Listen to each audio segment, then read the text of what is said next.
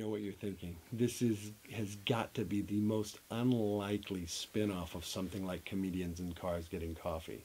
Chiropractors ironing, telling awesome stories is just, it's a little weird. But listen, it's Sunday night, right? I need to do my ironing, but I also need to create some content for all of you. Answer some questions and try to help the people in my community. So I've got to kill a couple birds with one stone. I'm missing the Oscars to be here creating videos for you.